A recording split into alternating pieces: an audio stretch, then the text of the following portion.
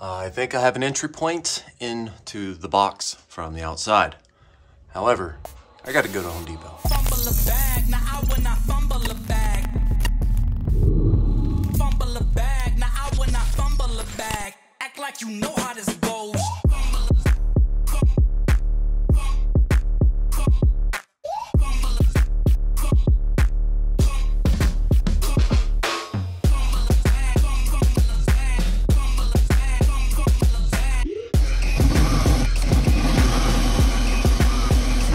One inch diameter, and I'm gonna cut a hole. I'm gonna drill a hole into the side of my house.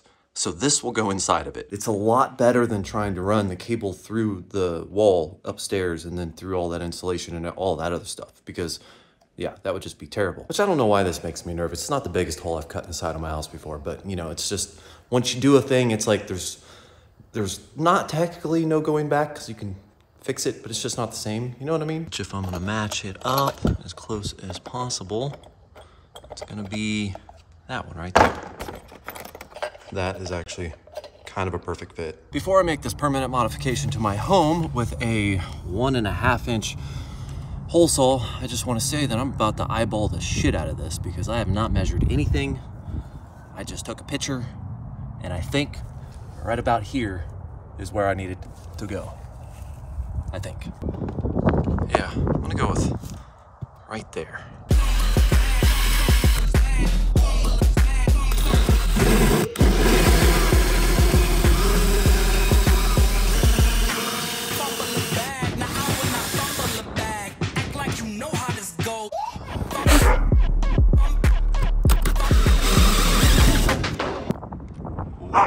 And we're through. That's the weather seal right there. And then behind that's the OSB. Gotta take a second, take that out. That way I can go the next step. I think that fits. Plenty of space. I think we're good. Oh, Jesus Christ. Okay. Yep, that went in. And that's insulation. It was a pretty tight squeeze. Couldn't really get good footage of it, but what I'm gonna do now, I cut a hole in the insulation paper and then dug a hole through the insulation. I got my little stick, poked through it. Now I'm gonna stick some of that through that to give me a conduit. Fun fact, I actually chopped the tip of my thumb off with this thing. About a quarter, not a quarter, it's like an 1/8 inch, and it grew back just fine. And there you go. Look at that. I think that's probably pretty good length. Maybe pull it out like an inch, but there you go. Got a little conduit, and then I can bypass the insulation and all that. Check that out. Gotta put some sealant in there, some foam and then some sealant. Expanding foam.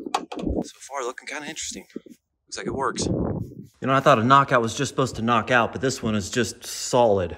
All it is just indented, so you have to like drill it out, and I don't have, you know, the appropriate size metal drill, so I used the size that I had, and I've been grinding it with a Dremel.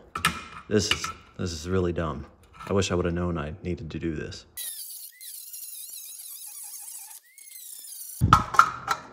It fits, and I sanded it or grinded it, whatever, to be like smooth.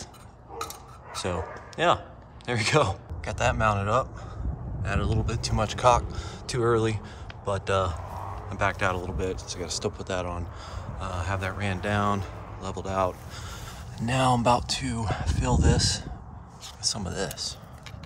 Running out of daylight, but got to the point now where I can run the wire. That's what it's looking like so far. Now this is 6/4 wire. Push it down this hole. Like so, and then pull it through, and then push it through. Look at that though. Boom.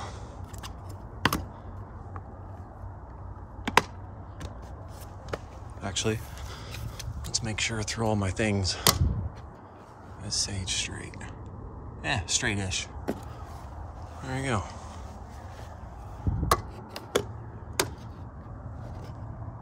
Not so straight.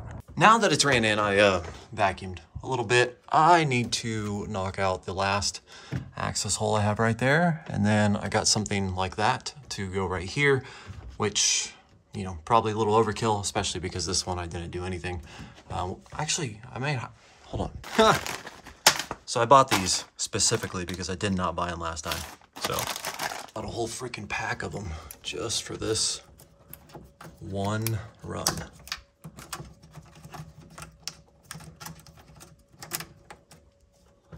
There you go.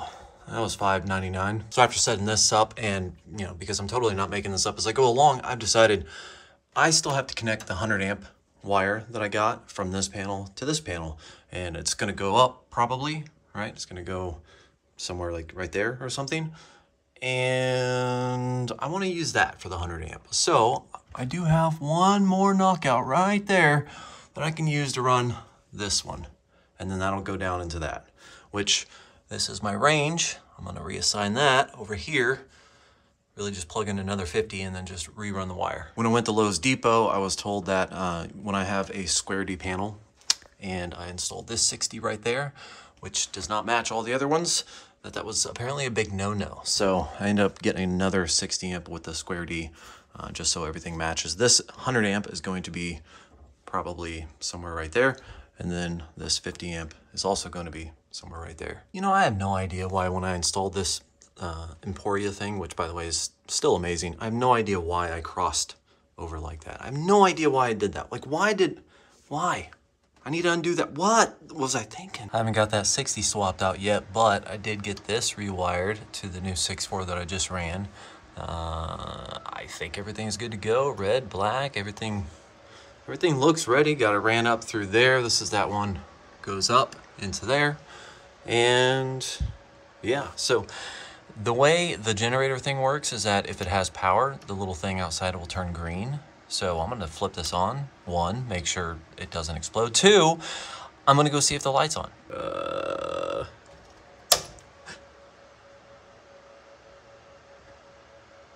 Okay, let's go check outside. All right, here we go. You can see it there, it's green. Lit up. That means it has power. Hypothetically, if this was hooked up to a generator and the generator was working, that would be green. But because it's running through the thing, it's green now. So, hey, works. This last part, I was saving this for last. I wanted to make sure it was last before I kind of put things a little bit together. I'm actually not going to clean it up because I still have other lines to run. Anyways, this last part was kind of the most important part because it's like a true battle test. I want to go make sure everything doesn't turn off. My DVR, my Unraid server, all the monitors, everything that I have powered currently with that 60 amp sub panel right there. Now that is wired to my battery. The battery is wired to outlets, and then everything is plugged into the outlets. So power goes out, battery kicks in, inverter and all that other stuff. It powers everything. Hopefully it's like 10 or 12 kilowatt hours, hopefully for a very long time. Plenty of time for me to switch it over. However, you know, there's a little bit of a bigger load on it. So I just want to make sure, hey, whenever I turn that off, just to make sure and double check, even though I've checked this before, is everything going to stay on? So let's do that. Just give you an idea, right? We got this is what I got going on over here. So those are the main outlets powering the server. I went ahead and plugged in my main computer or my main server to a backup outlet. I just like, you know what? I don't want to risk it. I want to at least have one power supply running. So I have one running there. Another one's running to that UPS down there. And then one to each outlet or something like that. I had them spread around, but I just, you know, that's the way I have it set up right now. So let's do it. After I do this, it's gonna be like throw the phone down and just quickly get everything changed out, but let's check it out. Ooh. Currently drawing 1800 watts. I got 2.8 hours of runtime, I think. 99.4%. Sweet, good to go. Easy peasy. No explode easy. Well, DIY fry right here, but so far I haven't gotten any sparks, so I'm feeling pretty good. Only took me down to 98.7%. Definitely got good power backup. And I got another set of batteries to add too, so that's exciting. Everything's working. Again, I'm not even dealing with this.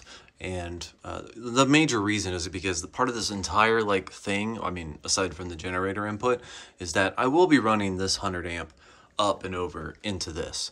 And then because I'm going to want my server rack to have the backup battery power, ultimately this circuit breaker is going to move over there. So that is square D, and I'm going to end up rerouting it anyway. So, you know, that's like, why go through the effort of organizing that, because I'm just going to change it anyways. But that is a project for another day, continuation, mainly because I have to plan out where this is going to go up through. Like, I have to cut the access port. I got my little thing right there. It's going to be the access port for the 100 amp. And then I have to figure out like exactly how I'm going to get it through here. So, you know, maybe a couple of them, right? It's going to be running through here, through the side. That's going to allow some of those to go over there, because I don't really want to rewire all of them. Although that's not a terrible idea, because they're all right there. I can just pull them down and through the, I don't know. More planning is needed. I'm a little worried that this part right here is going to take a while, because even though I can get things wired and switched over, I guess it won't. If I get things wired and switched over, the whole thing about this is hooking this up to my inverter. That way it would not only power my server rack, but then it would also power things like, you know, the bedroom lights or the living room lights, the garage door openers, the sump pumps, stuff like that. Circuits that I choose to run off this that would run through the battery in the case of a power outage. The generator hookup being something that I can hook up that 9500 watt, plug that in outside, start the generator, be like, yo, my batteries are only going to last me like a couple hours. You know, I need to actually hook up a generator. Then, and only then, I would turn and plug that generator on, and that would not only charge the batteries, but then it would power the rest of the house.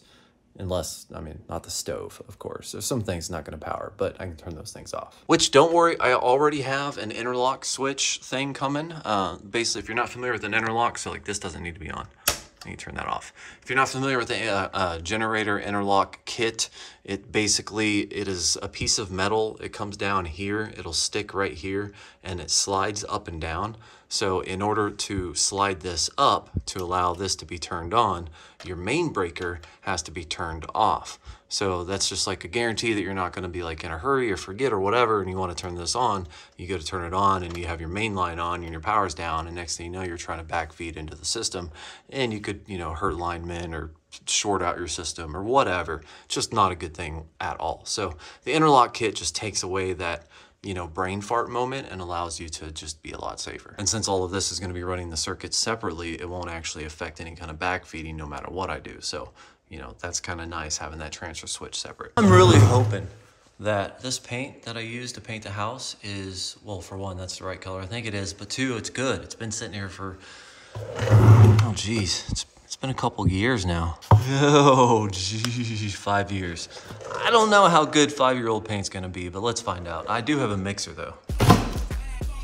Oh, that's not looking good.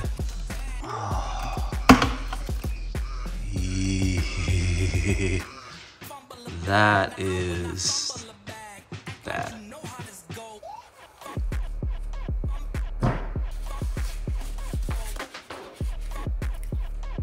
This is an actual paint mixer, so I figure if I run this for a while, it should restore it, hopefully.